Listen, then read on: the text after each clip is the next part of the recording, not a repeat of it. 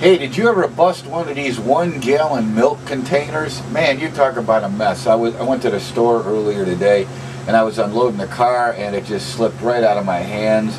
Went all over the driveway, and there's even probably a little trail outside yet of little droplets into the house. But anyway, I split it like right here, and man, this thing goes popping out, this side thing that's usually indented.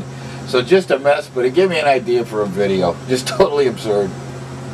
But anyway, was this a pain to empty? Holy smokes, and I was cursing up a storm when I was out there, and hope none of the neighbors heard me because I used some foul language and, you know, had to say, God, I'm really sorry. I got so doggone ticked off, but this doggone thing was crack in there, so I bring the thing back inside. I can't open the top.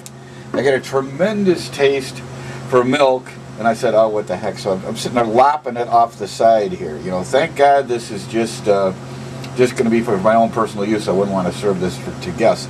But anyway, this is the idea I had, and give you the idea for the video. This is what I did with the remainder of the milk. So I was thinking to myself, where am I going to put this remainder of milk, you know, for containers? And I went like, hey, dummy, use some of your old vintage milk containers. So here we go. This is some of the, this is from Byrne Dairy.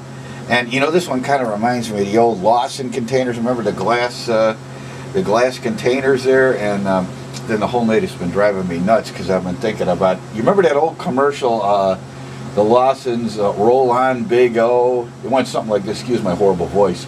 You know, like, roll on Big O, get that juice up to Lawson's in 40 hours.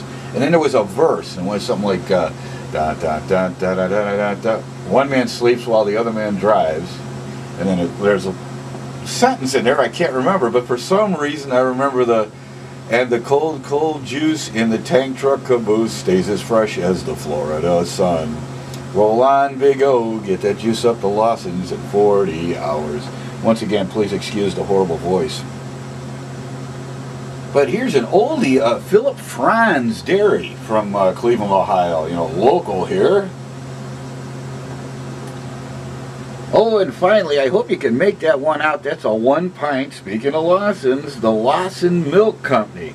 And that one I'm going to polish off tonight with the remainder of the milk there.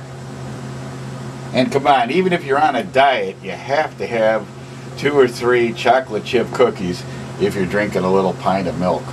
Well, thanks so much for watching this absurd video. Bye-bye.